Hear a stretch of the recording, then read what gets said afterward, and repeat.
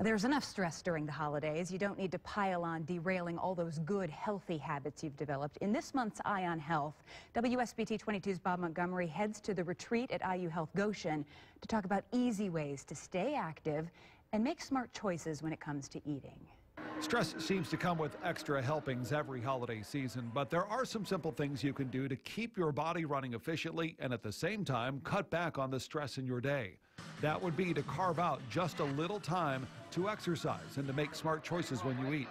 Norma Monique with IU Health-Goshen says we need to be realistic when it comes to getting exercise over the holidays. We're not going to have an hour or a half hour as much as we like to go down to the gym. So the research has been showing that you need as little as 10 minutes at a time to really stay healthy. She says you can do this when you first get out of bed in the morning and start the day with a feeling of accomplishment. So take your water bottles, fill them with water, rocks, or whatever. The idea, she says, is to do 10-minute cycles with a goal of 150 minutes a week.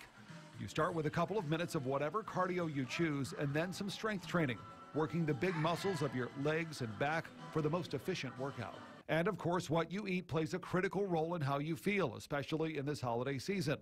IU Health Sandy Morris preaches the rule of 3 for the holidays, where you survey everything that's set out there on the table and decide what it is before you start to pick your food, what it is that you truly want to have to eat.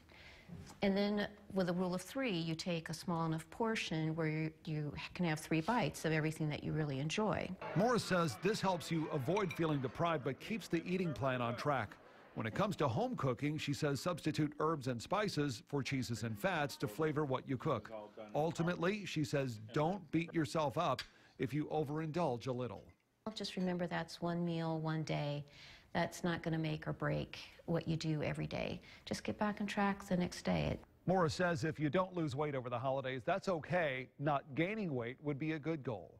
Bob Montgomery, WSBT 22 News.